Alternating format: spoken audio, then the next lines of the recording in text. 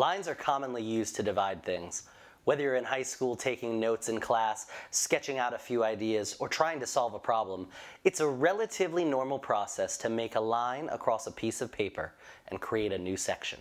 We see lines everywhere as natural dividers. But did you know that there's a dividing line to be found in Scripture, and it doesn't fall where people think? Most people assume that the dividing line in the Scripture is found in moving from the Old Testament to the New Testament. And that's certainly natural to think.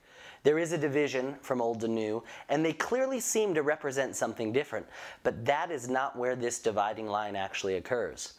The demarcation occurs at the cross. The cross is the dividing line.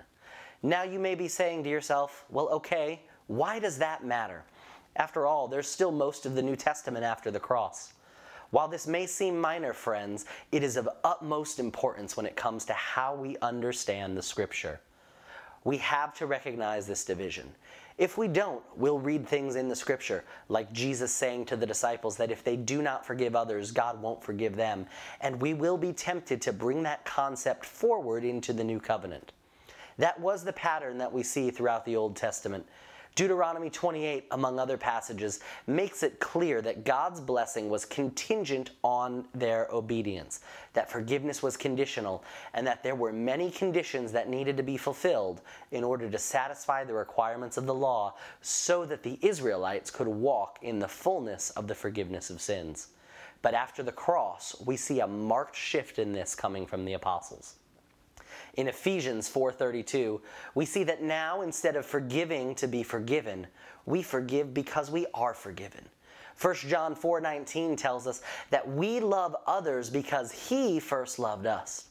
Instead of a transactional system where we see that we do these things so we can receive them back from God, we now see a system that has taken the weakest part of the covenant agreement that God made between Himself and Abraham out of it: people. This is what is revealed in Hebrews 8. We see the writer saying that there was a need for the covenant to change because the beneficiaries of the covenant did not carry out their end of the deal.